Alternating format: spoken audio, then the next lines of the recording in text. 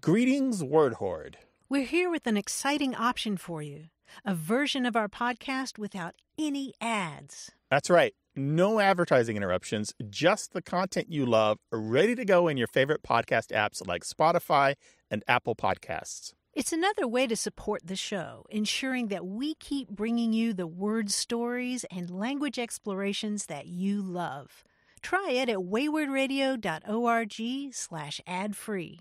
And it's affordable. For just a small subscription fee, you can enjoy A Way with Words uninterrupted, except by us. Plus, it makes a great gift. Know somebody who loves language as much as you do?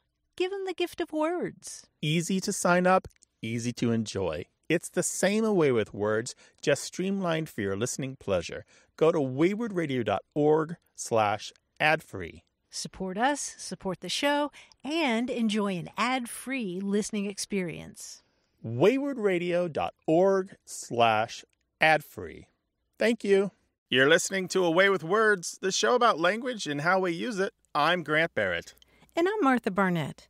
One of our Australian listeners is Rob McCahill, and he lives in Cairns, Queensland, and shared with us a little poem that he learned from his grandfather. Now, the first time I read it, I completely misunderstood it.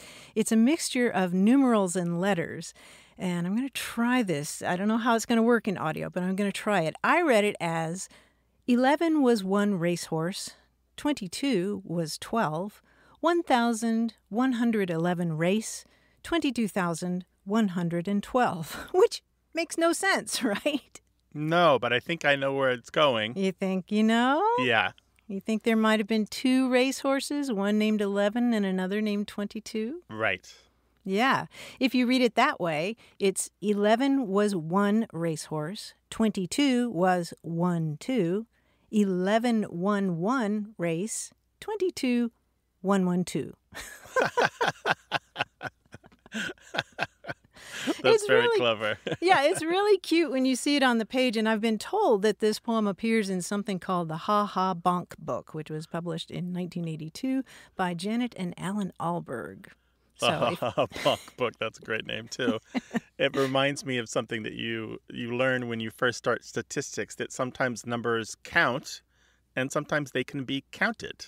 Sometimes numbers count and sometimes they can be counted. Right, so sometimes they are a thing that you count. And that is a big deal in statistics. So, no kidding. Yeah, right? Put your mind around that for a second. I'm still trying to put my mind around 11 and 22. Right. So sometimes a number is a name for a thing, and sometimes the number counts the thing. Oh, okay. All right. There we go. Yeah. I need to take a statistics course, clearly. Your calls, thoughts, and questions about language, toll-free 24 hours a day in the United States and Canada, 877-929-9673. You can also email us, words@waywardradio.org, and talk to us on Twitter at WAYWORD. Hello, you have A Way with Words. Hi there, this is Eddie calling from Queens, New York. Welcome to the show. We're glad to have you. What's up? Thank you. Well, the other night I was watching some reruns of Buffy the Vampire Slayer, and they said a phrase, and I started to think, why are bananas the fruit that we associate with things that are crazy? Like, what is particularly crazy about bananas? So like we on say, Buffy, somebody went bananas. Yeah, or there's some line I don't really remember, but it just got me thinking, and I figured rather than Google it, I would call the experts. Bananas are funny, right? I mean, it's a funny word to begin with. I mean, I'm thinking about the song, Yes, We Have No Bananas. You know, would that song have been as funny if the refrain involved apples or pears? I don't think so. I don't know. I guess I just kind of wondered, like, is it common in other languages? Is it just in English that we say so-and-so went bananas, or this is all bananas? Oh, that's a really good question. I don't know about in other languages, but like there's the term banana problem. Do you know this term, banana problem? No, I don't think so. I think it comes from the language of tech and computers, but like when you're uncertain about whether a project is actually finished and you're uncertain about where to stop, like you're designing a website and you keep adding more and more stuff and you probably should have stopped a while ago. That's called a banana problem. And it comes from the joke about the kid who says, I know how to spell banana, I just don't know when to stop. You know, all those letters. A-N-A-N-A-N-A-N-A. Yeah. And then, of course, there's the fact that we associate bananas with monkeys and their antics or slipping on a banana peel.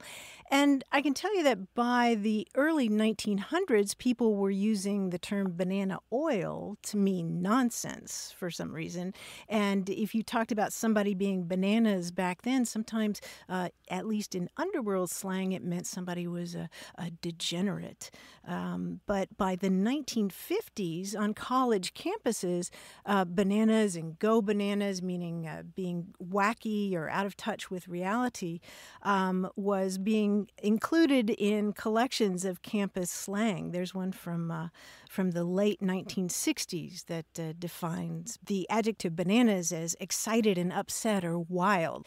And then the other thing is, I don't know if you're old enough to remember back in the 60s, but there were rumors that you could dry and smoke banana peels, and it would sort of give you a hallucinogenic effect. And so there are a lot of different factors swirling around, but I think basically it's just that the word is a funny word. What do you think? Wow. I had never heard of people actually trying to smoke banana peels. I feel like, I don't know, I'm 40. I'm still freaked out when the kids are trying to lick frogs or whatever. So, Tide Pods. Yeah, well, don't try this at home. Yeah, it supposedly it doesn't work. I thought, Martha, that there was something to the story about monkeys and apes getting excited over bananas as their favorite fruit to eat, because this is why we also say that people go ape over something. Mm-hmm. Yeah, right. Yeah, monkeys in their antics. Yeah, but it is a funny word. Yeah, there were all these jokes when bananas became more common and you could get them at the grocery store that started appearing in the periodicals about the people who ate bananas for the first time. And then somebody would say, well, how'd you like it? I'd say, well, I liked it pretty good, but the hull was kind of hard to eat. Yeah, all these dumb jokes. But that's the thing that the banana just inspired, just like jokes, because it looks funny and it was just so unusual compared to your normal hand fruit. Interesting. That is good to know. You said that you noticed it when you were watching Buffy the Vampire Slayer. Do you use it in your everyday life? All the time. Go banana?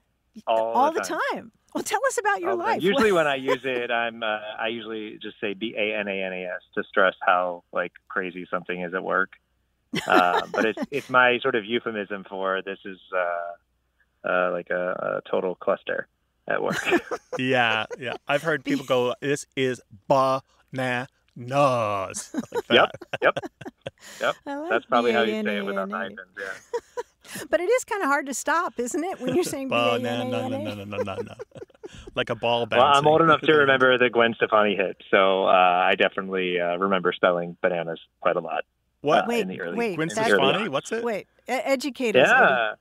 What? In that song, Holla Back Girl, she says, this is bananas, BANANAS. She does I don't know why. I think that probably was like a pretty big pop hit. I was a flight attendant. Yeah, it was. It was a huge song. Oh, my gosh. And here I am quoting, yes, we have no bananas. I think that's from the 20s. It's okay. That's why we call into the show. I want to learn all of the history. I've been a big fan for a long time, Martha and Grant. I see your live shows, your Zoom shows. A super fan. Thank you so much for calling us. We really appreciate it, dude. Have a great day, Martha and Grant. Thanks, Eddie. Be well. We appreciate You your comments. Take care now. Thanks. Bye-bye. Bye-bye. Bye-bye. We know your life is a little bananas right now, but make some time to give us a call at 877-929-9673. It's toll-free in the U.S. and Canada, 24 hours a day, 7 days a week. Or you can email us words@waywardradio.org or reach out to us on Twitter at WAYWORD. Here's a riddle from the book The Puzzler by A.J. Jacobs. It's supposedly translated from the Swahili. And the riddle goes, I am a house without a door. That's it? That's it. An egg? Grant, how in the world did you get that? I had all these clues ready to go, and I was going to lead you to the answer. It reminds me of one in The Hobbit that Bilbo and Gollum tell each other. It's something like, A box with no lid, inside a golden treasure is hid. And the answer is an egg. Oh, there you go. Let us help you solve your linguistic riddles. 877-929-9673 or email us words@waywardradio.org. Hello, you have a way with words. Yes, this is Carlos from Miami. Hey, Carlos, welcome to the show. What's on your mind? I had actually called before because they were talking about different phrases from different cultures, different countries. Mm-hmm. And one of the ones that I submitted was it's in Spanish, but particularly Cuban Spanish, and it's El que no llora no mama, which is basically a direct translation: the baby that doesn't cry doesn't get any milk. Right. And and it usually applies to when someone's wants to ask for a raise or something in a relationship that somebody wants to get done. You know, I guess the equivalent would be the squeaky wheel gets the oil, something like that. Mm-hmm. Yeah, squeaky wheel gets the grease. That's right. Yeah. So no, that's it. That's all I got for you guys. Oh, but it's a good one. Say it again for us. El que no llora no mama. The baby that doesn't cry doesn't get to suckle. It's true. let me ask you if you've heard another Spanish one. No decir esta boca es mía. Well, what would that mean exactly? Well, according to what I learned, it's to not say that this mouth is mine. So it's a way to not speak up for yourself. So in an English translation, you might say, he didn't say this mouth is mine, so his business partners cut him out of the deal. Oh, okay. So I get it. Yeah, I don't know if you've ever heard that one. No, but thank you. I know it now. I looked up your expression, no llora, no mama, in my proverb books, and I've got a zillion of them, and it looks like it's widespread throughout the Spanish-speaking world. In Chile, in Nicaragua, Colombia, Venezuela, Puerto Rico, Costa Rica, Mexico, and some more countries. So it looks like it's... so maybe I was being selfish with my Cuban upbringing. No, it just means that you're part of this larger Spanish-speaking culture. So you belong to this large history of proverbs and sayings, dichos. Yeah, and being bilingual in Miami, it's almost like it's extra fun because you get kind of the best of both worlds. You know, you get proverbs from everywhere, as many as you can. Well, Carlos, thank you so much for sharing, and call us again sometime with some more of these. All right. Thank you for having me. It was a pleasure. All right. Thanks, be well. Carlos. Have a good one, Bye-bye. guys. Okay. Bye-bye. And if you don't call, you won't get to talk with us about language. So dial 877-929-9673 or send your questions and stories about language to words@waywardradio.org.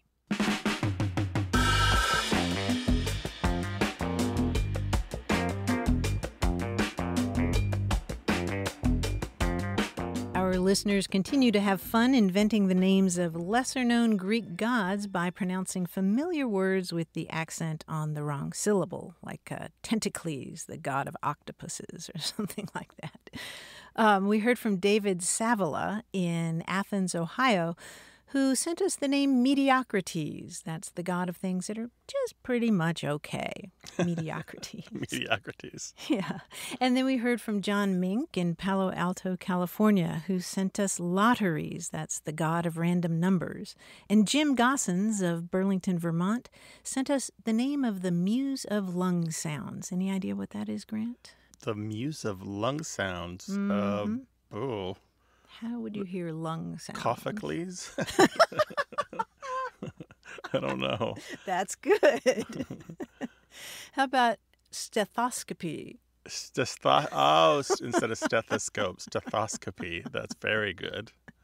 Send your Greek gods our way, 877-929-9673, or your thoughts and ideas about language to words@waywardradio.org. Hey, we've got something special for those of you who love our show but could do without the ads. That's right. Imagine a way with words, the same engaging conversations, the same deep dives into language without advertising interruptions. We're talking about our ad-free podcast feed. It's sleek, clean, and it's just for our supporters. It's at waywardradio.org/ad-free. It's inexpensive, easy to sign up for, and works with all major podcast apps like Apple Podcasts and Spotify. It's an affordable way to support the show and get a seamless listening experience. And if you're feeling generous, why not give a subscription to another Away with Words fan? That's waywardradio.org/ad-free. Sign up today. Your support means the world. waywardradio.org/ad-free. Thank you. You're listening to Away with Words, the show about language and how we use it. I'm Grant Barrett. And I'm Martha Barnett. And look over there. I'd know that sachet anywhere. It's our quiz guy, John Chinesky. If Bigfoot can sachet, I'd be doing the Bigfoot sachet right now for sure. Thank you, Martha and Grant. Sometimes common knowledge says that two things are the best example for something. Now, here's my example. Two things are dead. One is a bird, the other is hardware. So if I said, as dead as a blank, one of you could answer Dodo. Dodo, and the other could Doornail. answer, yes, doornail, right. Now, only one thing apparently is pretty. So if I said as pretty as a blank, either of you could say, Picture. yes, picture, very good. So either two things are as blank, or one thing is a blank as blank. Let's see what we get. Here are more. To my surprise, two animals are happy. If I said, as happy as blank, one of you could answer A clam. a clam, and the other one could answer, Oh, happy as a pig in, let's say, mud. let's say mud indeed. Yes, let's go with mud. Now, there are lots of cool vegetables, but apparently only one vegetable is as cool as blank. Either of you could answer A cucumber. a cucumber, of course. Very good. Only one flower is fresh. If I said as fresh as blank, either of you could answer, A daisy. yes, a daisy, as fresh as a daisy. To my surprise, two fictional characters from the same source can be mad. If I said as mad as blank, one of you could answer As a hatter, a hatter, and the other could answer, a March hare. yes, a March hare. Lots of things are solid, so how come only one thing is solid? If I said as solid as blank, either of you could answer, Solid as a rock. yes, either of you could sing solid as a rock. Very good. Anyway, so those are some similes. Those are similar to similes. They're exactly like similes, so there we are. Thanks, John.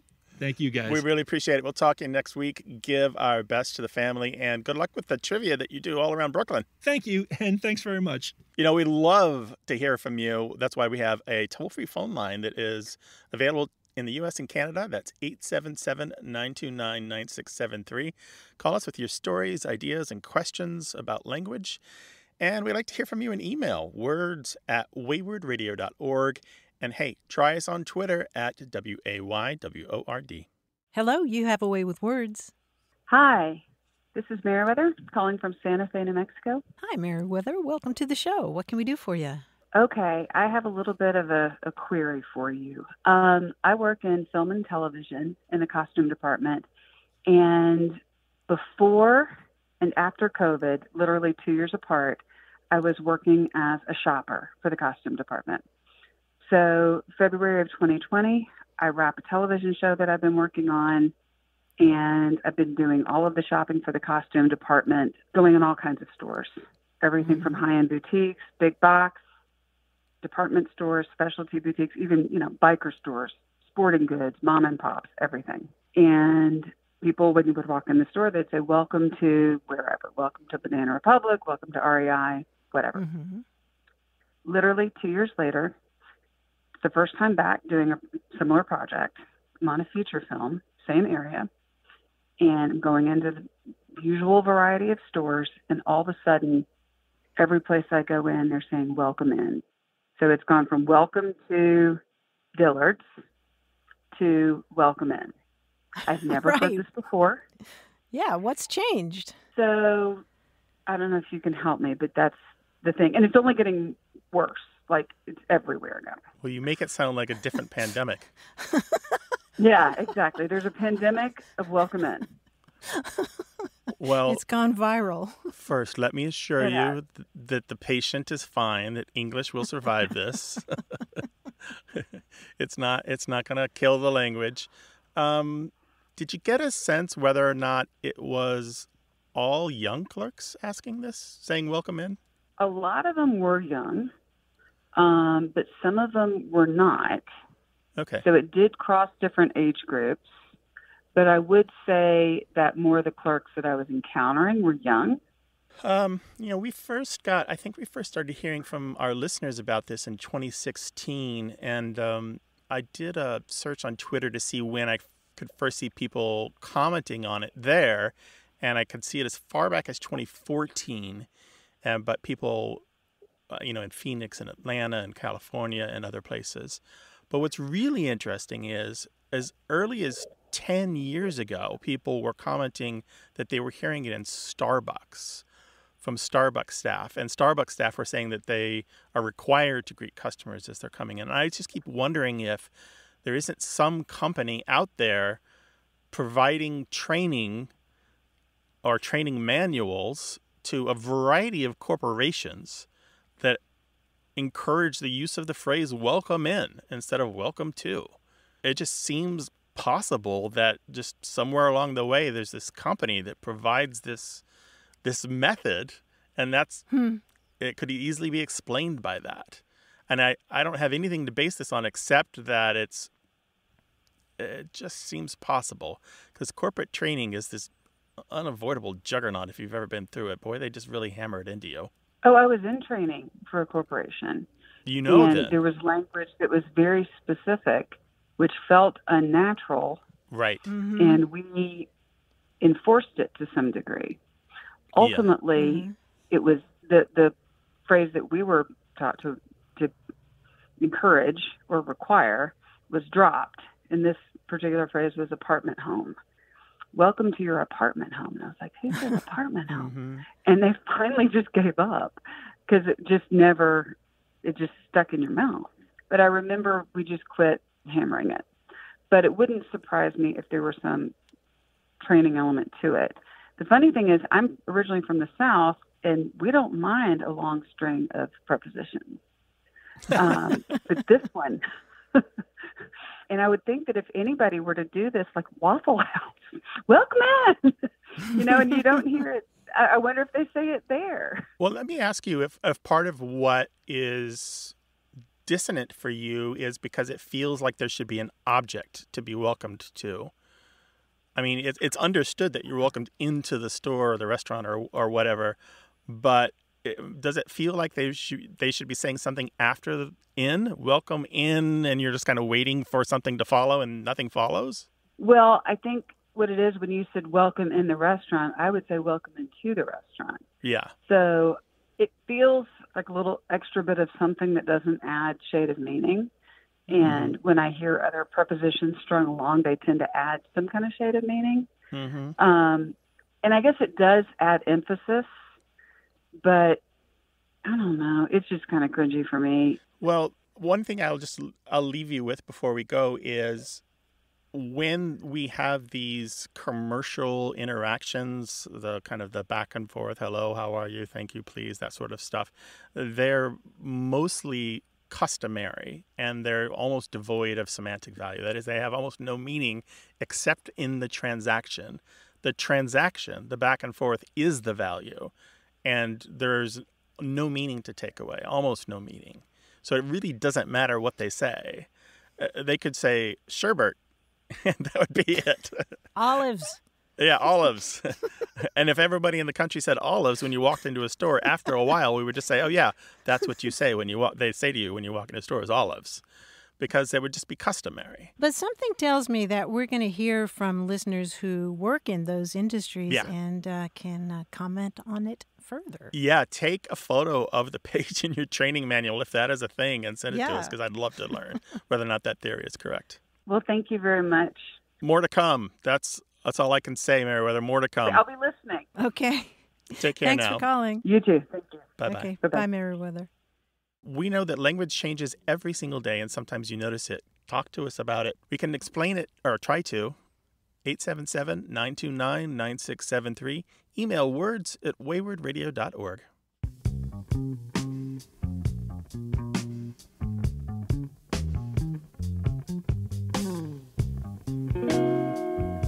Magdalena Benedetto called us from South Carolina. She's 13 years old, and she asked, Why do we have a word for throwing somebody out of a window into the street, but not a word for the day after tomorrow? Why do we have defenestrate, but not a word for the day after tomorrow? But we do have a word for the day after tomorrow. It's just not common. That's exactly right. And that word is? Overmorrow. Right. So you might say, tomorrow and overmorrow will bring us a heat wave. And the reason we have a word for throwing people out of a window... That's a word that was invented to denote what's called the defenestration of Prague. And that happened in 1618 when 2 Catholic officials and a secretary were tossed out of the window of the castle that at that time was the seat of power. And it was the start of the 30 Years' War. So we do have that word. It's what we might call a stunt word. You don't hear it very often, I guess, unless you're, throwing something out of the window. Defenestration comes from the Latin word fenestra, which means window, and you see that in the French word fenêtre. And also Fenster in German, which is part of one of my favorite German words, which is Kirchenfenster, which English-speaking wine lovers will know as legs on a wine glass. But in German, it's Kirchenfenster, which means church window, because they kind of look like little church windows, those legs going down the glass. The legs going down the glass? You mean the way the wine drips on the inside of the glass? Yeah, when you swirl the wine and then you watch it kind of drip down. It adheres a little bit to the inside of the glass, but it also drips down. Yeah, and it looks sort of like a series of church windows. I mean, I've always thought about it as... that's right, with a little bit of arch, but a little bit of color. Yeah, Kirchenfenster. Oh, how about that? That's a lovely term. The world is filled with beautiful colors and language. Call us about it, 877-929-9673, and share your thoughts and questions about language in email, words@waywardradio.org. Hello, welcome to Away with Words. Hi there. This is Jane Lowy calling over here from Cape Cod, Massachusetts. Hello, Ooh. Jane from Cape Cod. What's going on? I run a women's community choir, and I've been doing it for over 20 years, and we gather weekly until the pandemic, of course. And we have a different purpose than a traditional choir, which is, you kind of rehearse so many nights and then you wind up with a concert. But what we do is meet to sort of develop community and joy and resilience and for our own good fun. And sometimes we have concerts, sometimes we don't. And certainly during these last couple of years, the emphasis hasn't been on performing. So I really dislike the word rehearsal for what we do. And I'm looking around for something that speaks to our gathering but has a musical emphasis to it. It's not quite a rehearsal. It's just a regular gathering. Yes, and we're not trying to do something else, if you know what I mean. What we do is complete in and of itself each time we get together. So It's a real thing. It's not a rehearsal. Right. Right. And if you do shows for the public, those are just a byproduct. Correct. Oh, what a wonderful question. So you're really talking about not just the artistic process of getting better at whatever you're singing, but also that joy and community and sharing and common everything, right? I mean, there's so many health benefits I have read from singing together, right? Yes, and funny you should use the word common because we call ourselves Common Voices. Oh, that's nice. Very yeah. Cool. Yeah, but there's all kinds of research that your hearts kind of start beating together, and it gets almost addictive, doesn't it, to make music with somebody else? Yes, it really does, and it's not only addictive, but it's really life-supporting and life-affirming, Mm-hmm. and it becomes like a necessary part of life, yes. Right.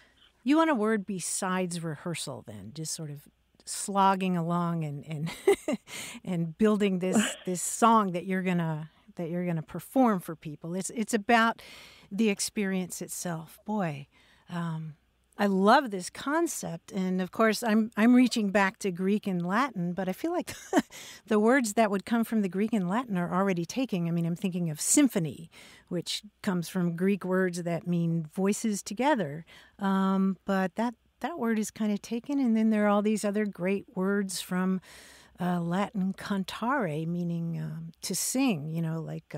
Like enchantment goes back to Latin cantare, and also the word accent goes back to a Latin word that means to sing. An accent is literally song added to speech. That doesn't help you, does it, though? Well, no, only because it wouldn't be familiar to a common voice, so to speak. Right. Right. People wouldn't automatically relate to it and know why they were going. Mm-hmm. Right. Mm-hmm. I guess I'll have to throw out this Sardinian phrase I was thinking of. Throw out your Sardinian phrase, Grant. Well, Let's the hear phrase it. is canto a boga notte, which means a night voice song, but they use it to, in their multi-part singing tradition in Sardinia to refer to singing for pleasure, of spending time together. Ooh, what's the Or phrase again? It's a canto a boga notte, literally night voice song, or it translates maybe to I sing at night or nightly song. But it's about the habitual action of singing, maybe emphasizing the content of the text. But again, it's not an everyday phrase. But I really think the notion of it is what you're going for here. Yeah. Years ago, I read Anthony Bourdain's books, and he's got a lot of restaurant slang. And then we watched the TV show The Bear recently, and there's something called the family meal. And this is food cooked in a restaurant for the staff, who they sit down either before open or after close to eat together. And a family concert doesn't quite work, but I think the sentiment is there, this idea that we're all spending time together for our own purposes, basically serving ourselves our own product, more or less, or singing for ourselves. That's nice. So closed show or home show or something like that, maybe you're a little too bland, but something along those lines, maybe. It's just, what is it about this focusing your attention inward to the group? The word that stuck out to me the most that's passed our lips today is enchantment. When Martha said that. So something about enchanting, or, that's kind of the closest that sort of rang a bell for me. Huh. Interesting. Okay. I could see that as being a beautiful springboard to a lot of possibilities. Look that up in a couple of thesauruses and see if anything clicks for you, or look up its etymology and break it down into its word origins and its component roots, and just see if just something kind of comes at you from an angle and your eyes open wide and you have that moment with the hair standing up on the back of your neck. Okay, I'll be looking for that. Yeah, we always are. Well, Jane, the great thing is that we have lots of listeners who I am sure want to weigh in on this, people who've had that same kind of experience that you have every time that you sing with your fellow singers. And maybe we can crowdsource this and somebody will come up with an even better one. So stay tuned, okay? I sure will. And thank you very much. I appreciate the exploration. Thanks, Take care Jane. now. Bye-bye. Bye-bye. All right, bye-bye now. Martha and I are open to your recommendations, your questions, your thoughts, your ideas. 877-929-9673. Email words@waywardradio.org.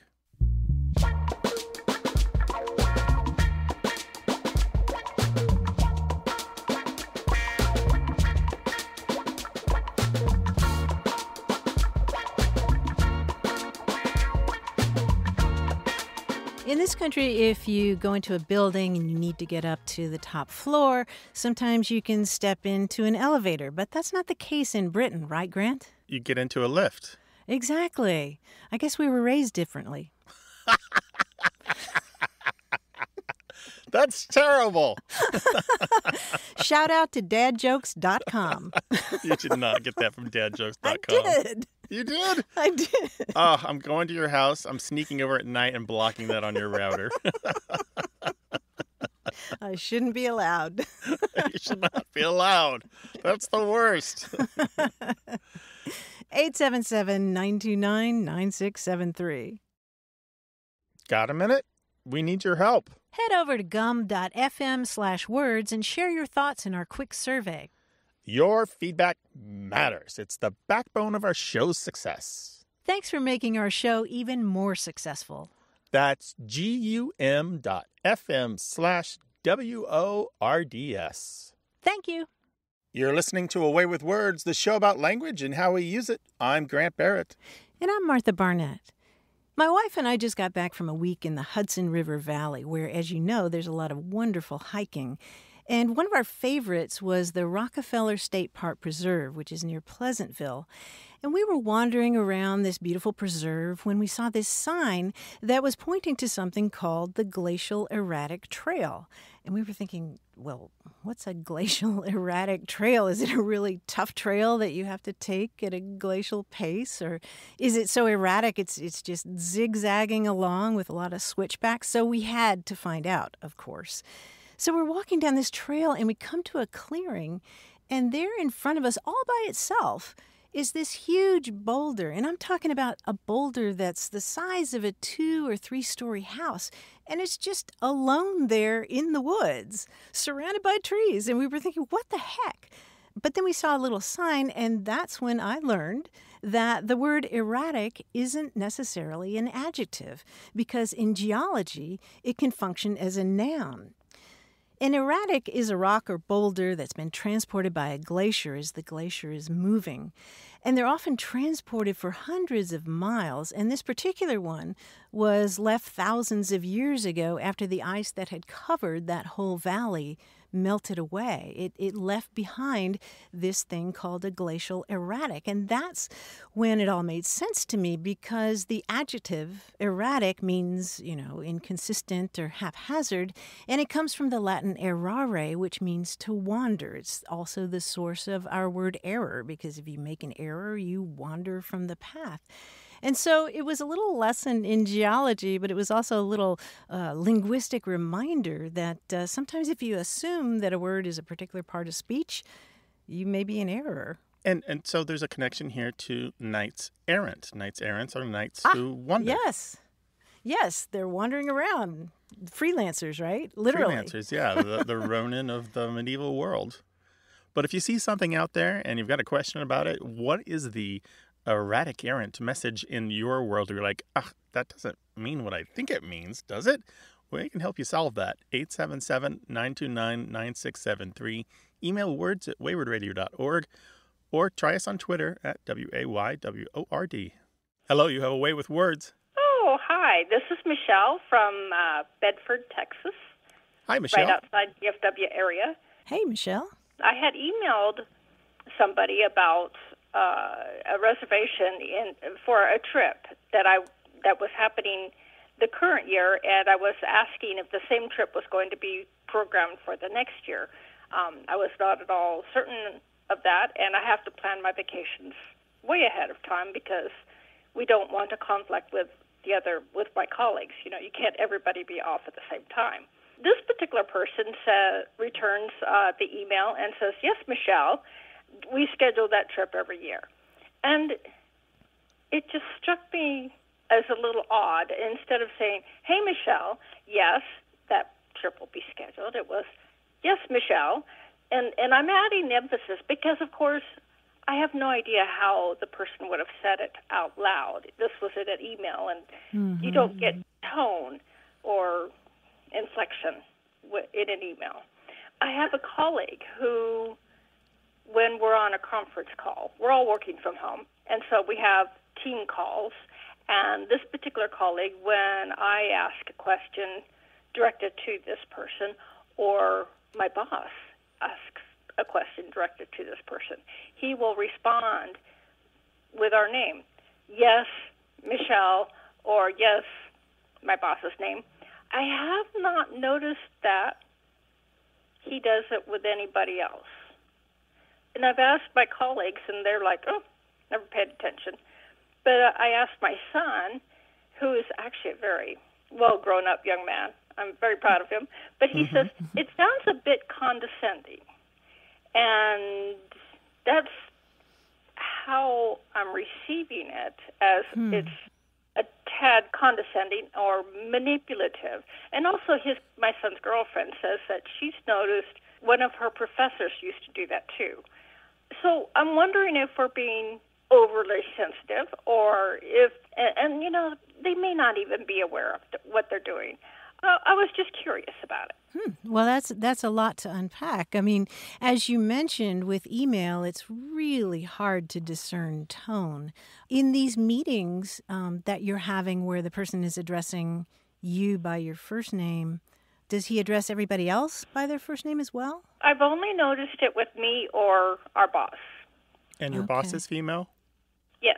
The charitable part of me wants to say that, maybe he's read Dale Carnegie, where he, how to win friends and, influence people. And, I mean, people love to hear their names, don't they? I mean, when you introduce yourself to somebody, how many times do you remember that person's name versus your own? I just wonder what else is going on for that person. But the uncharitable part of us thinks about the linguistic discourse studies that show that addressing people by their first name sometimes can introduce a power differential that is indeed taken as condescending and may intentionally be or unintentionally be there to shift the mood or the control of a conversation or a situation. That's how it felt. And in fact, I made some notes for our call, and in one of my notes I have, it feels like a change in power. Yeah. Change. Yeah, the change is what's important. So if, particularly in the email, so we can discern something from the email. If you're having a back and forth with someone and there's no addressing each other by name for several emails in a row, and then they address you by your name, that's definitely a power move.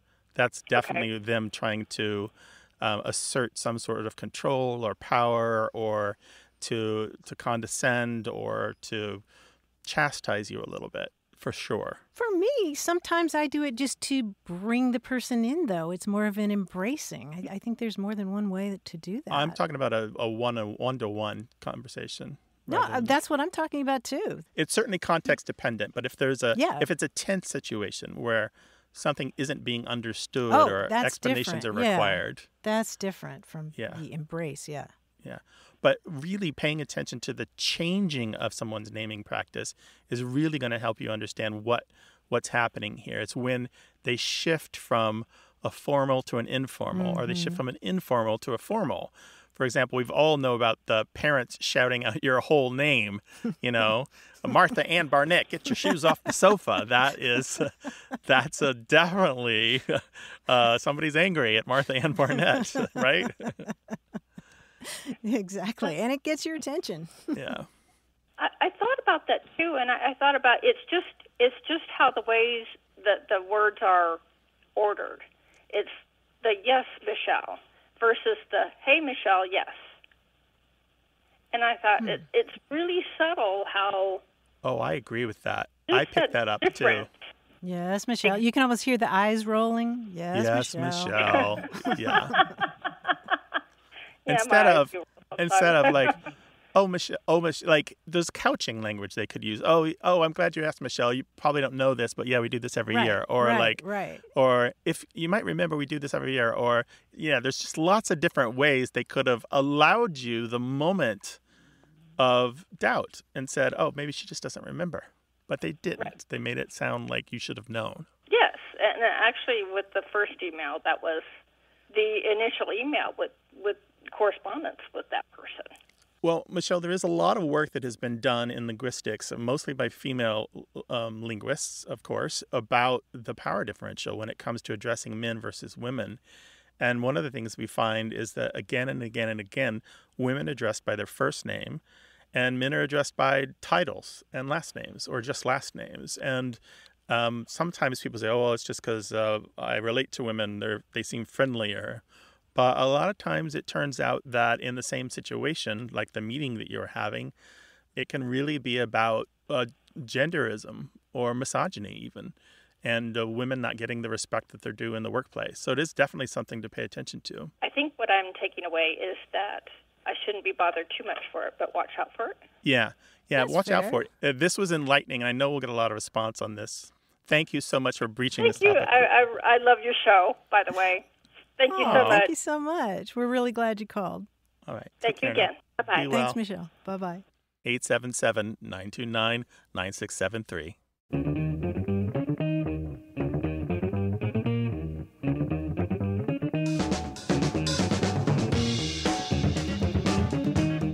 If you do enough crossword puzzles, you're sure to come across the word étui or étui.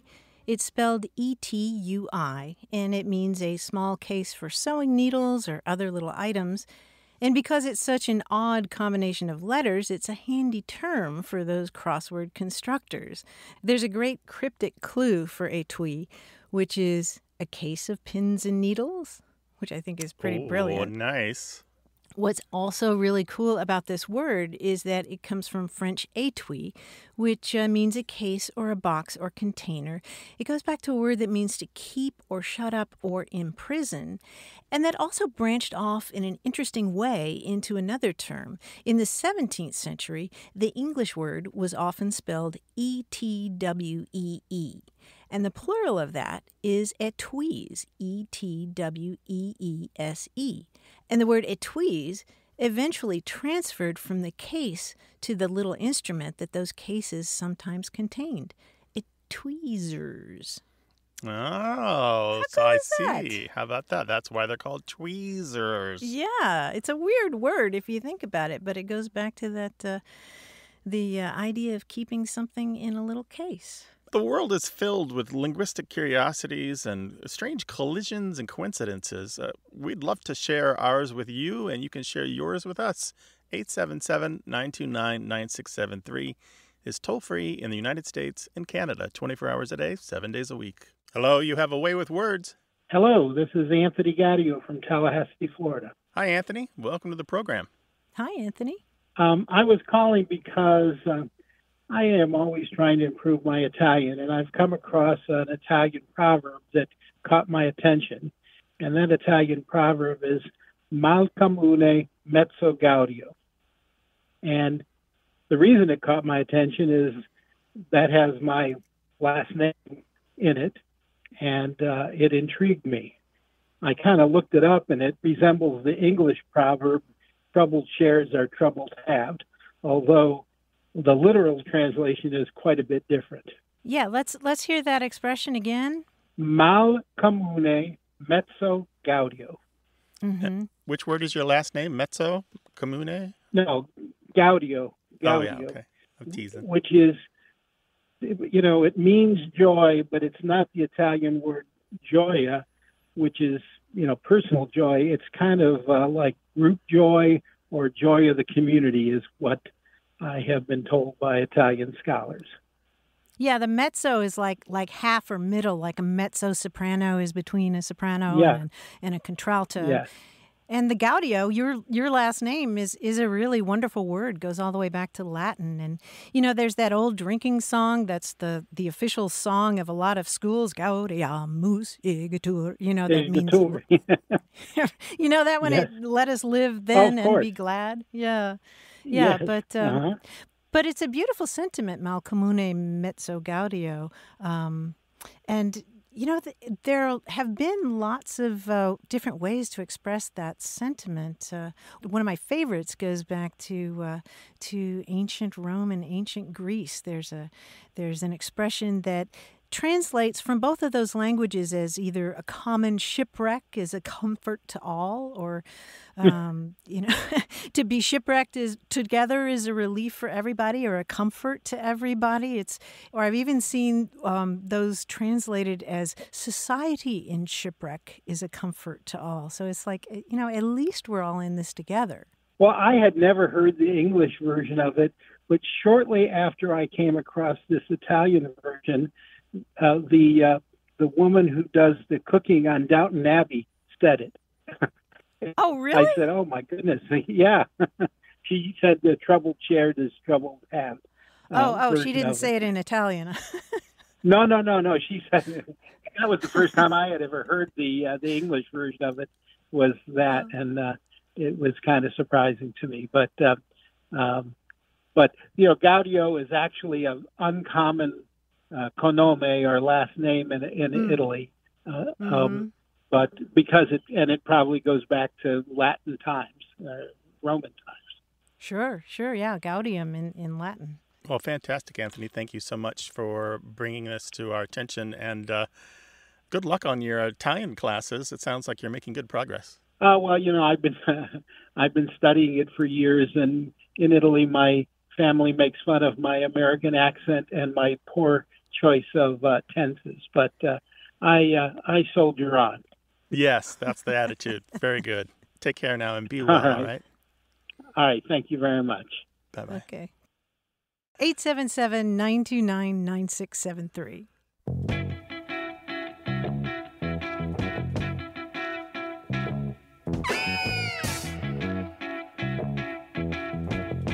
You may recall that a few weeks ago we heard from Natalia, who was asking about a term that her Polish family adopted from a Swedish friend.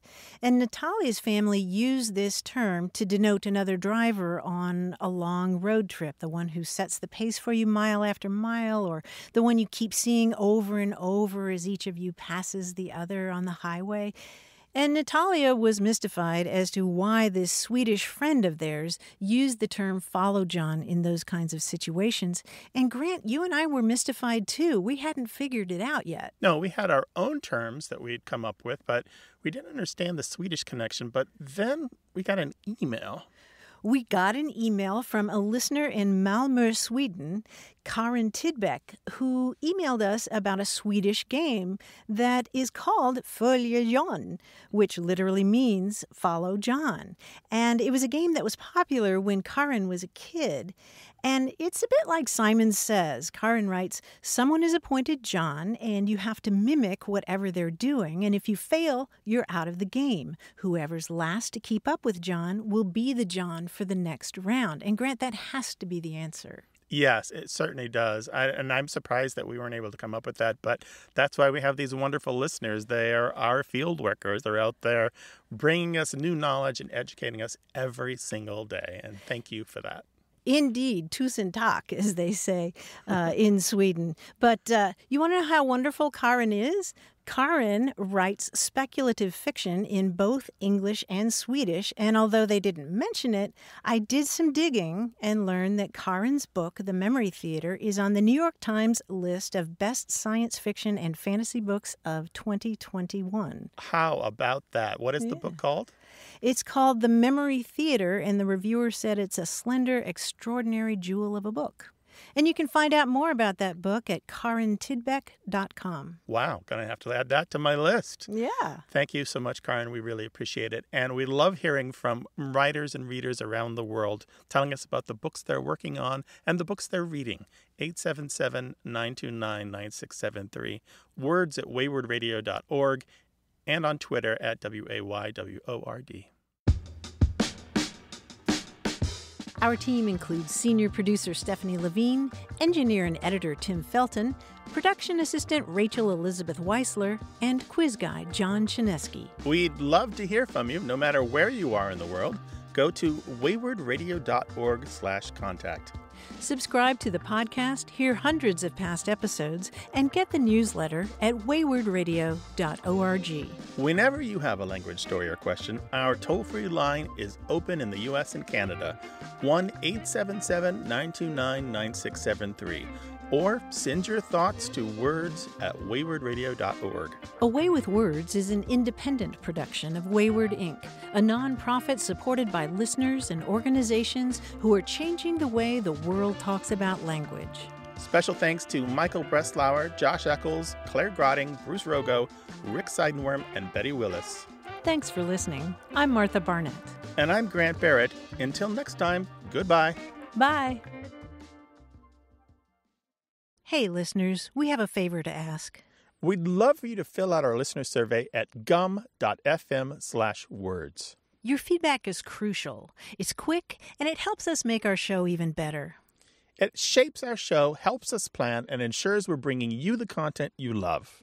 That's gum.fm/WORDS. Thanks for being a part of what we do. Thank you.